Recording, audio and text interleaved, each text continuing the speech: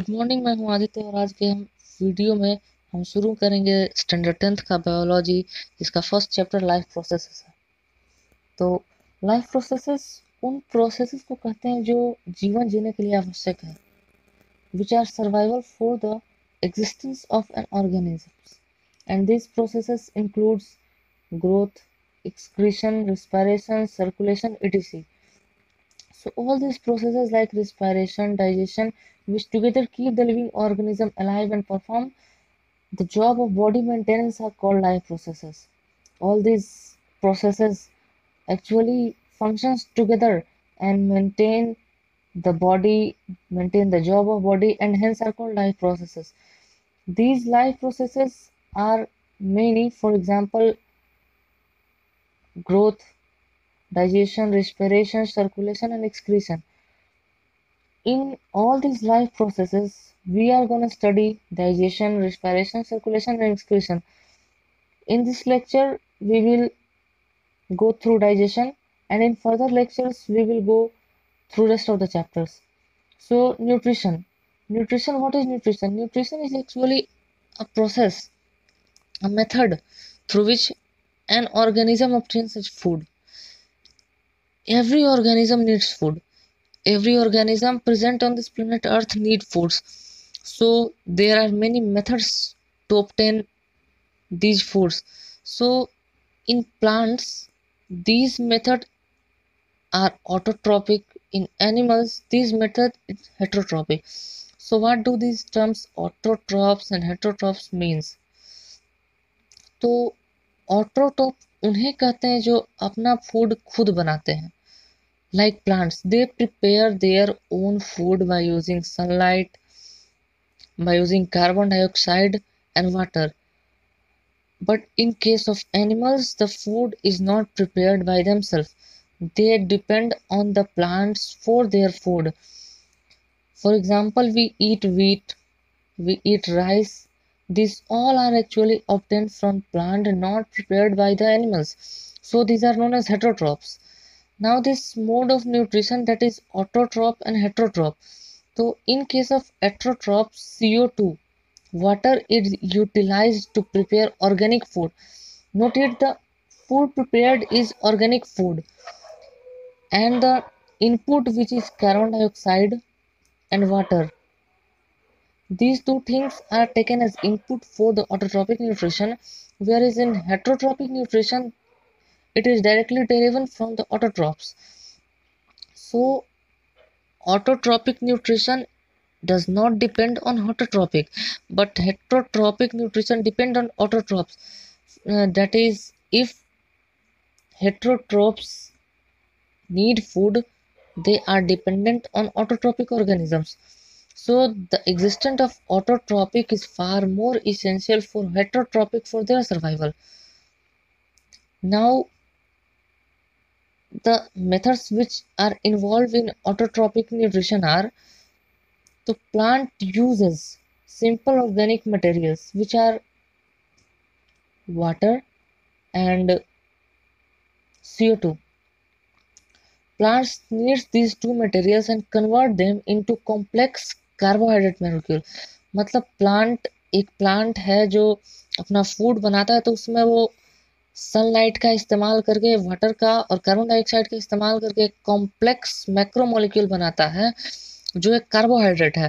तो carbohydrates are prepared by the plants in way of heterotrophic nutrition. And ये जो carbohydrate plant बनाते हैं, these carbohydrates are used for various functions in plant. For example, they use it for their body growth, they use it for cell division, and some are also stored in plant in form of starch. The food is stored in form of starch in the plants. Notice very important point, the food in plants are stored as starch. The food in plants are stored as starch. Now autotrophic nutrition is filled by the process by which autotrophs take in CO2 and H2 and convert this into carbohydrate in presence of chlorophyll. In presence of chlorophyll, sunlight. In presence of chlorophyll and sunlight. This process is called photosynthesis. मतलब photosynthesis is a process in which plant takes carbon dioxide, water, and convert these into carbohydrates in presence of chlorophyll and sunlight. In photosynthesis, plants use CO2 and water to convert them into carbohydrate in presence of chlorophyll and sunlight. Now, the very important question for various examination is the equation of photosynthesis. So in this process, plant uses 6 carbon dioxide, 12 molecule of water and forms 1 molecule of glucose. 6 molecule carbon dioxide, 12 molecule water and 1 molecule of glucose is formed, which is accompanied by 6 O2 and 6 H2O. In this whole process, the sunlight and chlorophyll plays an important role where sunlight gives energy. So sunlight gives energy. This shows that this process photosynthesis is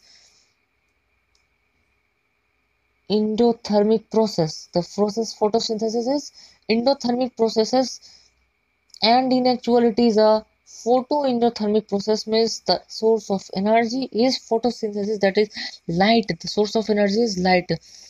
Now the raw materials which are required for photosynthesis are sunlight, chlorophyll, carbon dioxide and water. Sunlight is directly observed from sun. The light which comes from sun is directly absorbed by the plant. The chlorophyll is already present in the plant and the chlorophyll absorbs the sunlight. The sunlight falls on the plant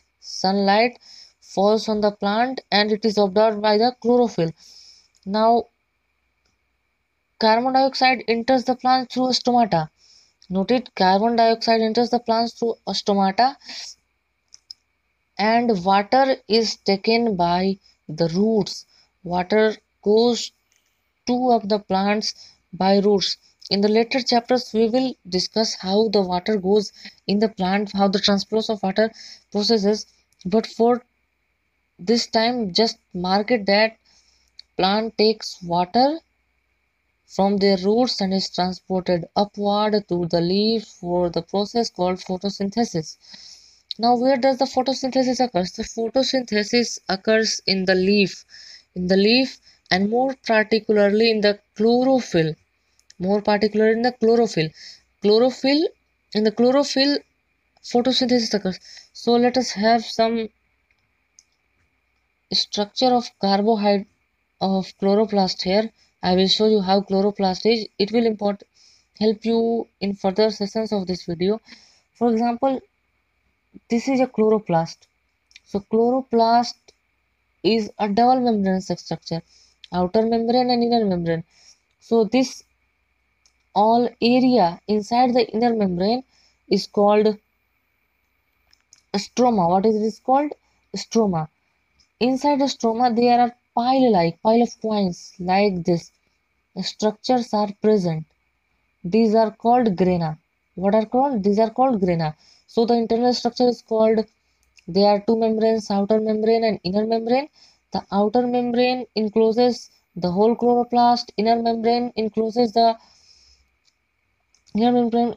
stroma. Inside the stroma there is presence of pile of coins, सिक्का. सिक्के की तरह के structures पाए जाते हैं which are known as grana. So photosynthesis actually takes place in this chloroplast, and in photosynthesis the main events which take place are absorption of light energy by the chlorophyll, conversion of light energy into chemical energy, and reduction of carbon dioxide into carbohydrates. So in the first step, the absorption of light energy is by the chlorophyll take place in the outer membrane of grana. In the membrane of grana, the absorption of sunlight take place by the chlorophyll. Now this chlorophyll uses this energy for its excitation, and meanwhile water is also broken into H2 and O2. Water is also broken into H2 and O2.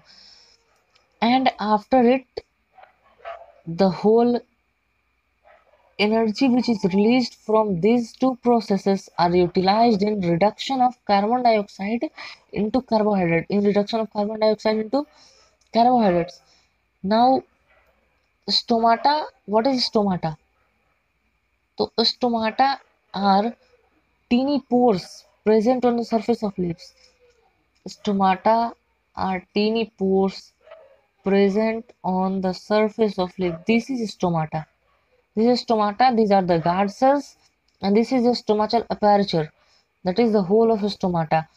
Now the function of stomata is to exchange of gases and transpiration. Very simple function it is, but of very vital importance. It does. There are exchange of gases through stomata, O2 and carbon dioxide, and losses water in form of water vapor. The process is called transpiration. So market transpiration is the process through which plant loses its extra water into the atmosphere. Now let us come to heterotrophic nutrition. So heterotrophic nutrition is of these types, that is holozoic nutrition, saprophytic and parasitic nutrition. Holozoic nutrition, animal takes in solid food and break down inside the body. Animal takes solid food and break it inside the body. Note it, take up solid food and break it inside the body. Whereas in saprophytic, the food is broken down outside the body, that is on the dead matters which are already died. The food is broken down outside the body and taken inside the body further after digestion. Whereas in parasitic, they depend on another organisms, and sometimes these parasites are also harmful for the host. Like mosquito. Aedes mosquito are parasite on our body. They harm our body. Platyhelminths are also parasite on our small intestine. So, and Cucusta is a plant parasite exception. We know plants are generally autotrophs, but this is a heterotrophic plant, or heterotrophic and more particular parasitic plant, which is an absolute parasite, means 100% parasite, and root parasite, it is also a root parasite. Now, how in the holozoic nutrition we are going to start with nutrition in amoeba. Amoeba is unicellular organism. When food comes near amoeba, what it does? So it does spreads its pseudopodia means false feet. Pseudo means false, podia means feet. So false feet, pseudopodia is false feet. Now this pseudopodia encloses the food. मतलब जब food आया amoeba के पास, amoeba ने निकाला अपना pseudopodia, वो pseudopodia food को अंदर अपने समूहित कर लिया। उसके बाद उस फूड को अमीबा ने कर लिया digest. Okay, so pseudopodia, when food comes, pseudopodia which captures the food, takes in the food, and formation of food vacuoles. This is food vacuole. This is food vacuole in which food is digested. Now food is digested in food vacuole and it diffuses in the cytoplasm. That is assimilation. It diffuses in the cytoplasm and utilized by the amoeba for different processes. Now this undigested food moves through the cell membrane. Cell membrane is semi-permeable. So this food which is undigested moves through the cell membrane and is ejected by the amoeba. Now, the brilliant tutorials CBSE and BSEB 3rd to 12th Amarpura Road, Naubatpur, Patna 801.